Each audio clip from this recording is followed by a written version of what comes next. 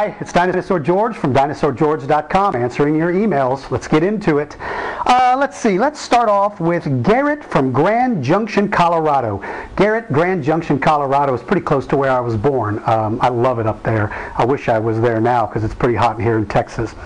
Could raptors talk to each other? Because in Jurassic Park 3 it showed that they could. Well, talking to each other is not really the right term. I know what you're talking about, but I know what you mean. They certainly could communicate with each other. Now, it wouldn't be like you and I speaking to each other. They would use a variety of different ways to communicate. All predators who hunt in packs, and we have every reason to believe that raptors hunted in packs, all predators that hunt in packs have ways of communicating. It's very important that they communicate because they have to be able to coordinate an attack. But communication can come in the form of hand motions. It can come in the form of motions of the head, moving of the tail. These things can be used to silently communicate. When you're sneaking up on somebody, you certainly don't want them to know you're there, so you could use silent methods.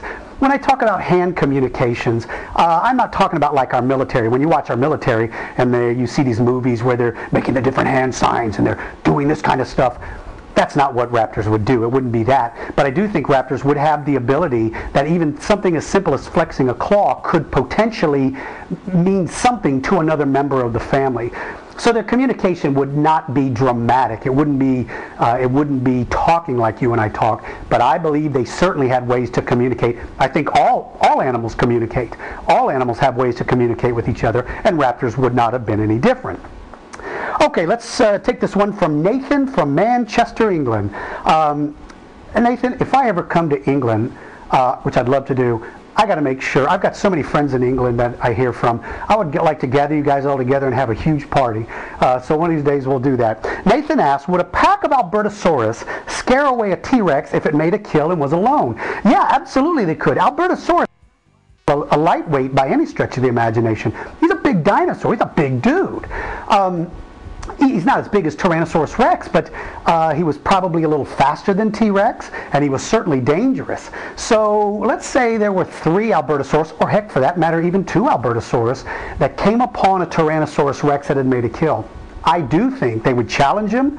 I think T-Rex would probably stand his ground for a little while, but a fight 2 against 1 is just not fair.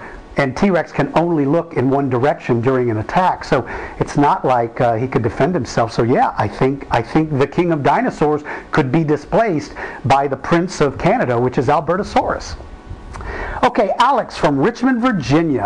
Hello again, DG. First of all, I must say your answers have been very informative and have really helped me a lot. You know, Alex, thank you. Thank you so much for saying that. I'm glad. I'm glad to be able to share whatever I can. I don't know everything by any stretch, but if I can give you answers that help, thank you so much, and I'm glad to hear that. Here's what he wants to say. The concept of measuring the speed of dinosaurs has always fascinated me. How fast do you think Tyrannosaurus and Nanotyrannus were? Man, I share your feelings, man. I'll tell you something, Alex. I think the idea of being able to estimate speed is remarkable. There's a formula that I think Dr. Farlow from Indiana, if I'm not mistaken. Dr. Farlow is a brilliant man when it comes to estimating speed of dinosaurs. I believe he's developed a formula by looking at footprints and estimating speed, and it's genius. It's brilliant. You ought to look him up. Dr. Farlow, a brilliant guy. There's so many variables when measuring the speed of an animal that's no longer with us. We can do it by measuring femur and comparing it to tibia and fibula length. For you little kids, that's the upper leg bone compared to the lower leg bones. Everything from the hip to the knee compared to everything from the knee to the ankle. That's the bones we're talking about. There's a formula that kind of helps us figure out whether or not you're fast or slow. We may not know exactly how fast you are, but we can determine. If your lower leg bone is longer than your upper leg bone, it suggests that you're fast. A cheetah's lower leg is longer than its upper leg. A horse's lower leg is longer than its upper leg. And that's why those animals are as fast as they are. Based on looking at the skeletal design of Tyrannosaurus rex and Nanotyrannus, my best guess would be that for a short distance, Tyrannosaurus rex may have been capable of reaching speeds of upwards of 30 miles an hour, maybe 31 or 32. Now, he certainly could not maintain that speed, but I think, based on what I think it's reasonable that he could reach that speed. Nanotyrannus maybe couldn't have reached the 30s, but I'll bet you he could have certainly reached the mid-20s, 25, 26, maybe 27 miles an hour. He could have maintained that speed a little bit longer because he's not carrying the mass of Tyrannosaurus rex, but he certainly was capable of running. See, here's the problem, Alex, with when we're estimating speed.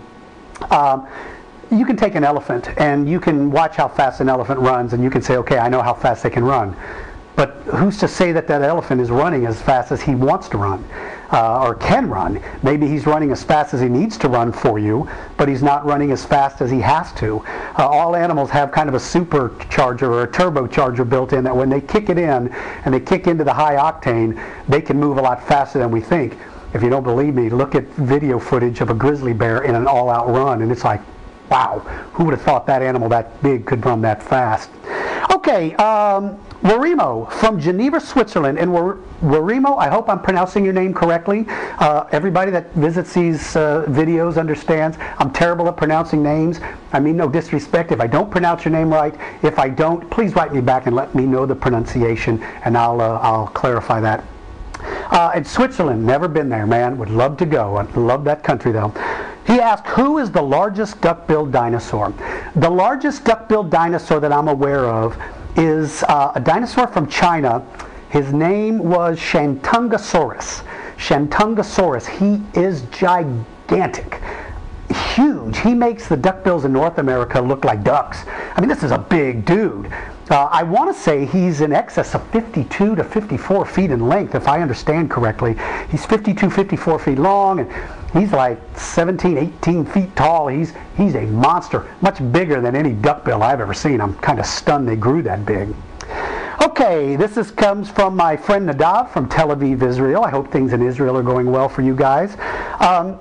He says, thank you for answering my previous question, and you got my name right. That's good. That's good to hear, Nadav. I'm glad to hear that, man. I have another question. The shape of the hip bones and legs in dinosaurs is an adaptation for what? What changes in the environment factored those with legs, or favored those with legs pointing more downward? It's all about food, Nadav. It's a brilliant question, and it's all about food. Legs that are sticking directly down from your body allow you to move more efficiently, which basically means that it gives you the ability, if you're a plant eater, to travel greater distances and therefore get to more food sources. And if you're a predator, it allows you to move quicker to be able to catch the prey. So those legs, what made dinosaurs so advanced and so far superior to the mammals and reptiles of its time, are that they weren't burdened with those legs that stuck out to the side, which made them waddle from side to side when they walked. It's kind of like taking an Olympic sprinter and putting him up against a turtle. You can move faster, you can get there quicker, which means I can catch more food, I can eat more food, I can find more food, and all of those means that it gives you an evolutionary advantage over those that can't, and therefore that's why dinosaurs were so remarkably successful. And it is strictly a matter of getting to food fast is why they evolved those remarkable legs. A good question, man. Okay, Zach from Mesa, Arizona. I love Mesa, Arizona. Hi, Dinosaur George. It's Zach again. Do you think that if dinosaurs were alive today, that the big meat eaters would look at humans as a source? Or do you think they would just look at us and not waste any energy?